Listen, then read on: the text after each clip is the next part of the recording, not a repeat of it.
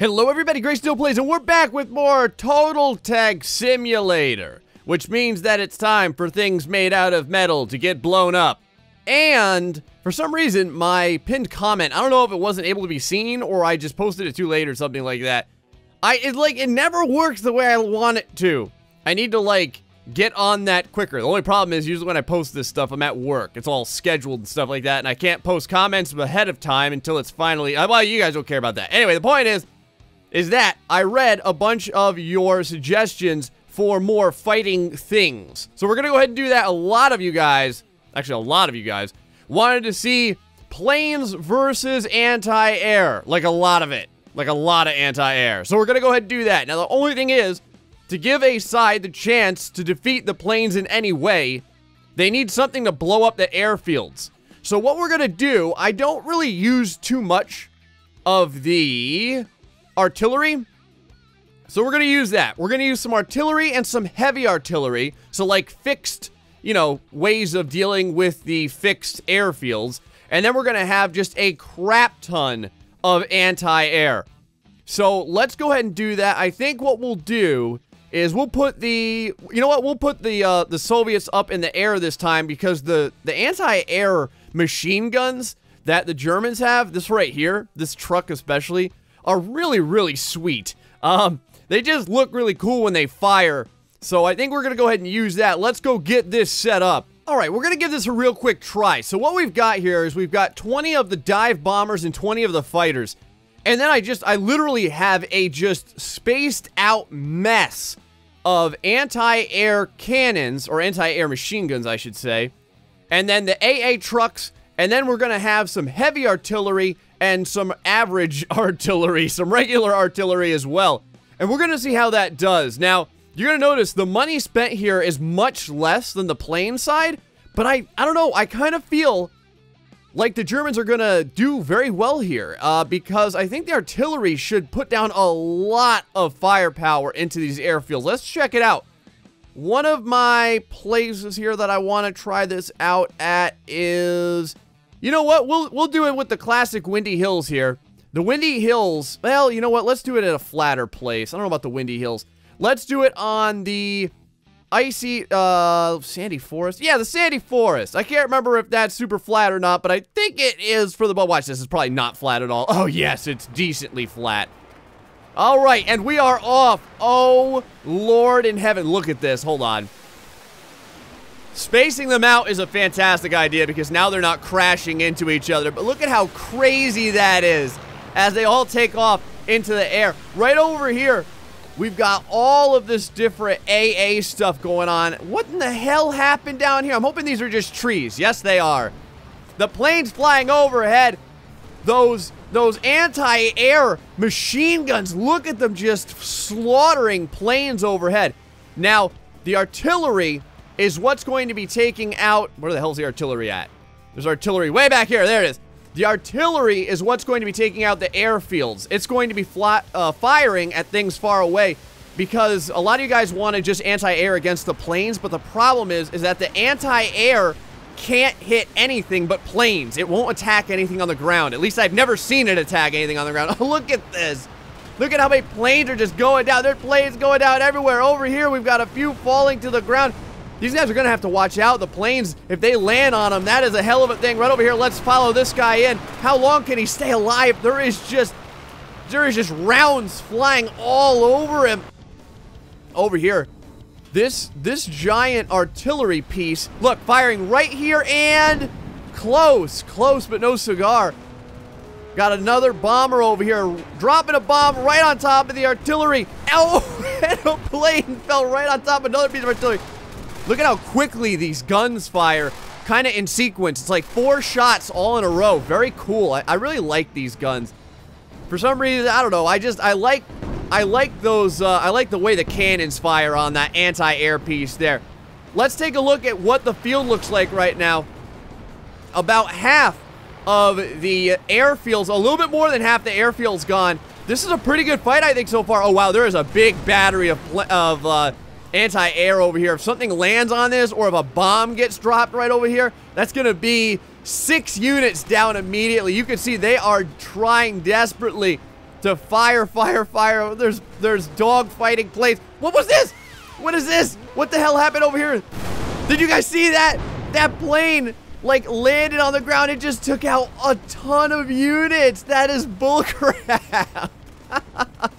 It didn't even look like it was a kamikaze style thing. It looked like it was like landing to come down and say hi. But instead of saying hi, it spontaneously combusted into a giant fireball. Oh, right down here. Where's this guy going? Okay, I guess he just wanted to say hi to the trees or something. Planes are just going down left and right. This is close. Look at how insane this is. Oh, this is gonna be a cool shot. Hold on. Let me see if I can get over here. Yes! We've got the anti-air cannons with that plane literally right there. Fire in the background. That's a cool shot right there. And he did land it. Oh, the bomb took him out. His own bomb took him to the ground. What's left down here with the German forces? Again, I don't know why, but they're creating these little pods around the artillery pieces. Now, maybe they're trying to protect the artillery pieces. That would be a decent strategy, but the problem again is if a bomb gets in the middle of this, it is just going to wipe everything out. Now, there's still several pieces of artillery way back here. I can count at least 5 right in this vicinity. You can see they are firing wildly. Over here, let's see if they're going to get any shots in. It's difficult to follow. They move so fast. Oh, there's only a couple. Look at this. There's only a couple of airfields left. There's only one airfield left. I think that the Germans are going to end up pulling this out, and they do. Nice. I wonder how many pieces were left over here for the Germans. Looks like there was 8 pieces of artillery, 2 of the flaks, and then 13 of the SDKF Z7s. Look at that. A lot of them are down, though, and a few of the planes and such were in the air. But the anti-air did a pretty good job, and the artillery did a good job, too. I think that was a really cool fight. You guys wanted to see David versus Goliath. So here we're going to have 3 of those German ultra heavies. And then we're going to have 55 of the BT-7 tanks. A couple of you guys were saying that the BT-7s are particularly sexalicious. So we're going to see how well they can do over here on the Autumn Leaves map. Now, I will say that I was kind of watching how some of the different tanks do armor-wise against other tanks. And these very small, these light tanks here have a hell of a time trying to carve their way through the armor of the much heavier tanks. Now, I wonder, do you think these guys are going to drive around the housing for once in their lives, or are they just going to drive through it? Oh, this guy went to driving. Not this guy over here. Look at this. Blah! Right through your house. Screw you, Autumn Leaves. Down you go. Oh, yeah, 2 barns for the price of 1. Why not? These poor people. They should have known better. All right, here come the Ultra Heavies. They're starting to pull up here, and it should be a giant plethora of firepower. Now, no matter what you do, no matter how you space these damn things, they all kind of just dogpile in the middle here. In fact, let me go ahead real quick and turn on the health and the armor so you guys can see it. You guys were saying, and the noobs from Poland came in and said, actually, they were all over the comment section. You guys were making a ton of suggestions to the noobs from Poland. I thought that was really cool, and they were being super receptive to a lot of stuff you guys were talking about, like naval stuff and infantry stuff. Anyway, though, blue for armor, green for health, and you can see these guys are trying desperately to carve away at the Ultra Heavies, but the Ultra Heavies can take a freaking licking from these tiny little tanks. Let's go ahead and get down here for a minute. You can see this one right here firing over and over again right up this thing's tailpipe. Look at it. Look at the maneuverability. Look at the speed and agility. But the problem is there's just so much armor they have to get through. It's such a pain in the ass. And then, oh, that guy is, he's about to have a bad day. It's pretty cool, though. This guy right up here, hold on. This guy right over here is like running interference or something. He's what? Oh, jeez. Both of these guys just got blasted. I was gonna say, he's like right next to the tank. Oh, he just got run over. Look at that. He literally got flattened. That was so cool. He was like running interference. It looked really cool. Let's take a look at the top down here to see how many of the Soviet tanks are left. Not very many. I think probably over half of the entire force has been completely obliterated.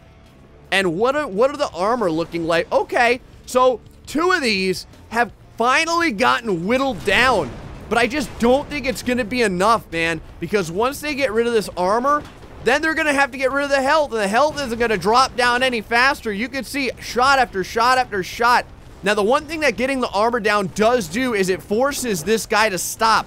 The turret still moves. You can see it swinging around. These guys are trying to go into semicircle to stay away from that freaking turret.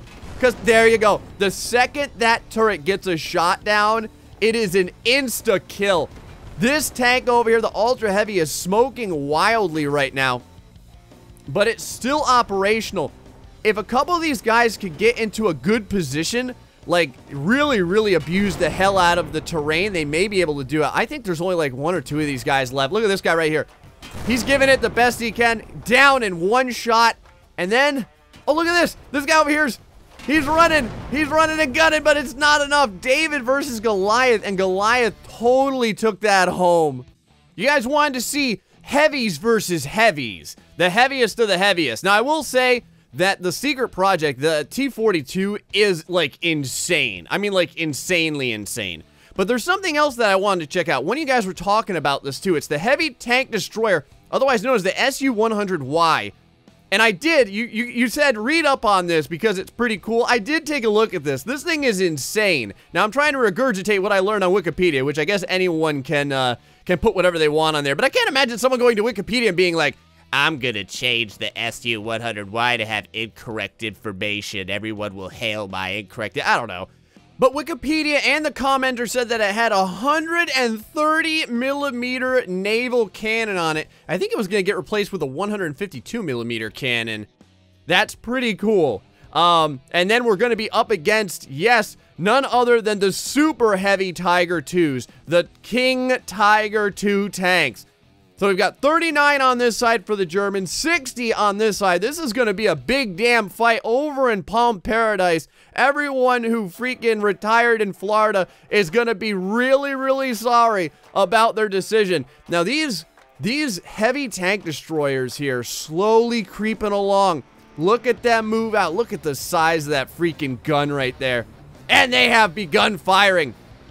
Right over here, let's go check some of these out. See if we can find one of the frontliners here. Oh, here we go. Right over here. I think this one should be moving in pretty soon, as long as they don't friendly fire the crap out of each other. There's a shot right there. You can see one of the super Tigers just went down big time. Another shot right there. Now, it looks like it can take that hit. Oh, never mind. It can't take a second one. This is it, baby. Who will win out of these big bastards beating the living hell out of one another? Let's go ahead and peel back here. Take a look at the current state of the board.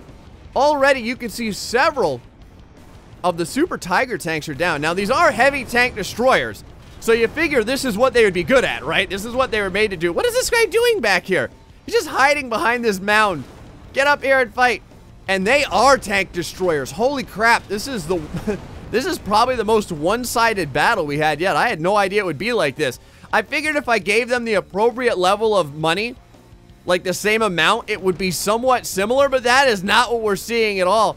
These tank destroyers are, in fact, destroying the living crap out of the heavy Tiger tanks over here. The question is, if I take it down so that they have the exact same amount of units, will it change things up? You can see there's only one tank over here. This guy got hung up on this hill for some reason. I don't know if he's just watching the tide roll in or something.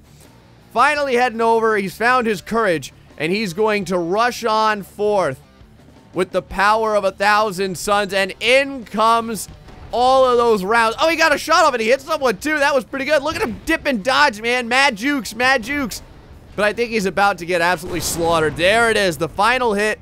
And it's going to be a Soviet victory thanks to those tank busters right there. The SU-100Y is really cool. All right, so the heavy tank destroyers are made to kill tanks, right? So what happens if they have the exact same amount of units? This is going to be mano a mano over in the desert. We're going to see what happens. The desert, mostly flat, except for a few of these little dunes here. Although these dunes are really perfect for setting up shop on.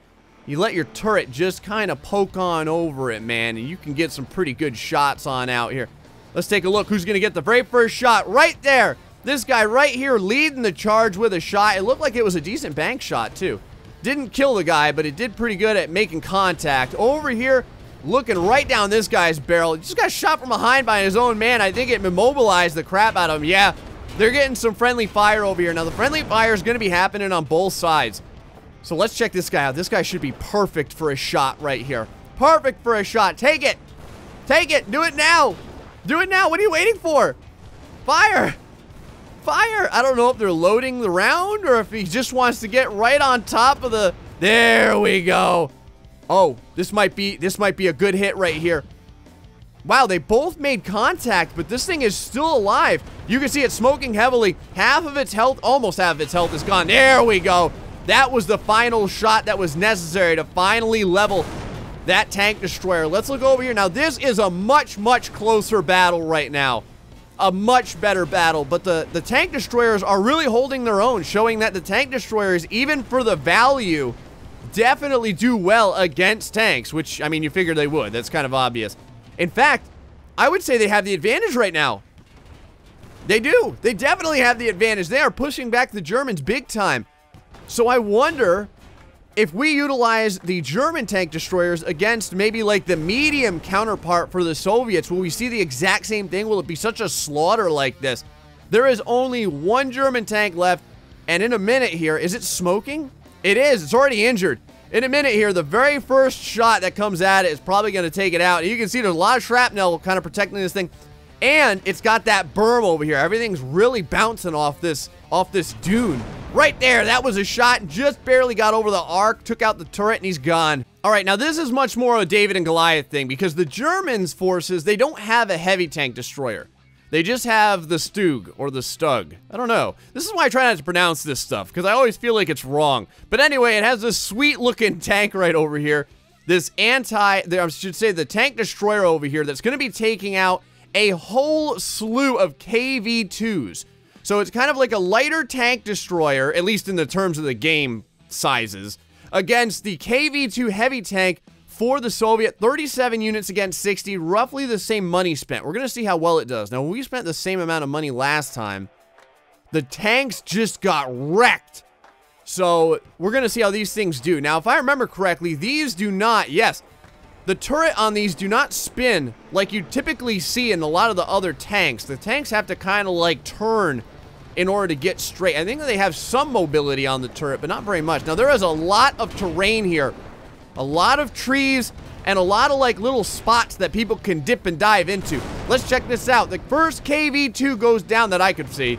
Over here, this guy lining up for a shot. Let's take a look at how good it is. In fact, let's take a look at the health real fast. Oh, it took that tree out. That's what I'm talking about, guys. There's a, look at that tree. I think that's the same tree. It's just flying through the air with the greatest of ease. That's what I'm talking about, though. There is a lot of just different terrain here that's going to get in the way big time. Okay, here's another shot.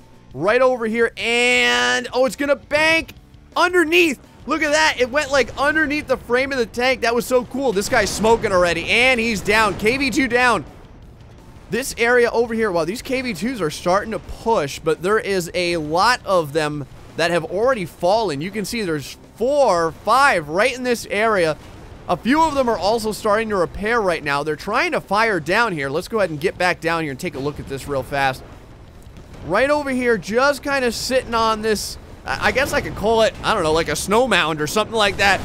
They're firing, but it just keeps bouncing shots off the ground. No one's going to get anywhere like this. These guys are going to have to move up. You can see a lot of friendly fire going on here. Now, this guy might be in a good position if he fires up a little bit more. It doesn't look like he can really get the angle. He just keeps shooting the living hell out of this tree. This poor tree wishes it was never born. Oh, wow, the KV-2s are getting just absolutely ruined over here. I mean, it is just absolute destruction. So, yes, man, the tank destroyers on both sides easily living up to their name. I mean, easily living up to their name. How many of these tank destroyers did the KV-2s even get down? They got down 13. So 41 were still okay. 6 were immobilized. All right, and to finish it off, you guys said you wanted a massive plane-on-plane battle. My freaking processor is going to cry when we play this, but I'm going to give it a shot. We're going to see how it does, and we're going to see who comes out on top. There is like 172,000 monies worth on both sides right now. It's absolutely ridiculous. Let's do Farmer's Mansion, I guess. Here we go. Oh, it's gonna be bad. Oh, it's gonna be bad. Oh my god. Oh! Oh, Lord! Slow motion is the only way. Planes are just running into each other left and right. Oh my god, more planes are starting to take off. This is horrid. Even in slow motion, it's absolutely dreadful. Enjoy this slideshow, people, because that's basically what it is right now. Look at how much fire there is. Hold on. Can I even get up here in slow motion? Oh my god. Oh, this is horrible. I'm gonna let... Oh, it's terrible. I'm so sorry. I'm so sorry. I tried to do as you ask. I knew better. I knew better than this. Look at, oh, there's just planes falling. They're just falling left and right onto everything around them. They're wrecking trees. They're wrecking other planes. Look at it. They're falling right in the middle of all these airfields. I'm hoping in a little bit enough of these airfields will be gone to the point where we can actually take a look at this at a semi-normal pace. Oh, here we go. It looks like maybe a third of the forces are down at this point. Things are starting to get a little bit smoother. Now at least if I go into slow-mo, we can see what the hell is happening. Look at this freaking insane. Look at the sky. The sky is just filled with smoke and death. It looks like, I don't even know. It's just, it looks like 1,000 angry birds all trying to slaughter each other at the same time. Let's go ahead and speed things up a little bit. The ground is just aflame. It is just a giant firestorm. Stuff is crashing.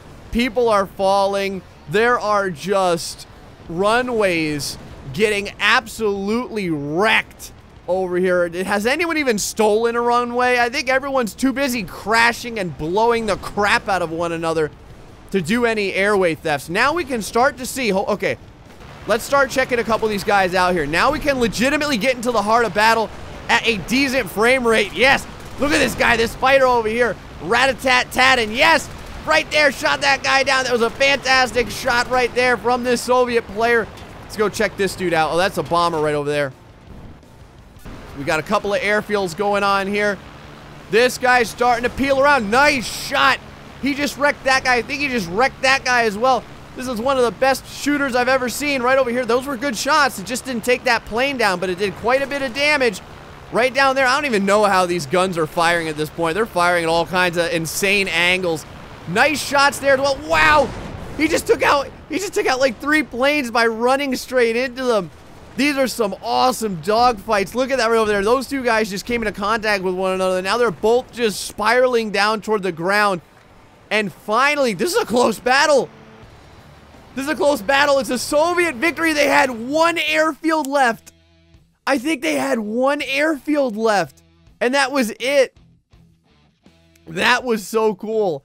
All right, so that just barely was a Soviet victory. Anyway, I hope you enjoyed all these different battles that we had. Again, if you want to make any suggestions, feel free to let me know in the comment section below. If things go correctly for once in my life, I'll get the comment up so you guys can reply to it. If not, just keep replying. I'll keep peeling through the comments and looking as much as I can. Until the next time, folks, stay foxy and much love.